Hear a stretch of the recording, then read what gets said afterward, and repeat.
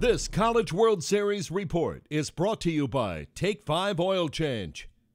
Not surprising that on Father's Day weekend, the Mainieris found themselves at an Italian restaurant. Also equally as predictable, the mutual admiration from a father-son coaching combo who both know what it's like to win over 1,000 games. Fortunately for me, the work that I do is a family affair. My father, Demi, is my mentor. He's the greatest junior college coach that ever lived.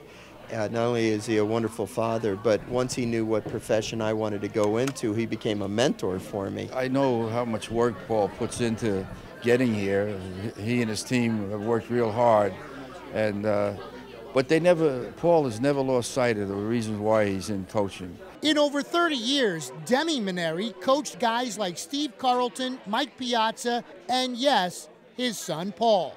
Once I decided I wanted to be a coach, he was the one that really guided me through that. I lived in a learning laboratory, just being in the dugout my whole life, watching him do what he does and do it at such a high level that it meant everything. When they play for Paul Mainieri, they know they're playing for a guy with character and knows how to do it the right way, and I think he's been blessed. When you think about your son and what he's done and accomplished in this game and followed in your footsteps, the over 1,000 wins, National Coach of the Year, winning the College World Series championship, what are you most proud of about your son, Paul Mainieri?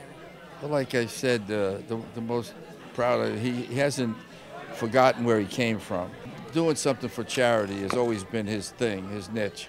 And he doesn't do it for the monetary gain that you get from those things, but from the emotional or psychological income you get from being able to help young people. He's been the best man in my wedding. He's been my best friend my whole life, and always somebody that I can talk to whenever I need to. To be very honest with you, and I'm not being, ridiculous on this, but he has done a much more remarkable job than I can do as a coach. It's in a tougher league than the league that I had to play in, and he's come out on top, not only with all the nice things he does for young people and for charities and things like that, which make my wife and I very happy. In Omaha, I'm Eric Ritchie with your CST College World Series report.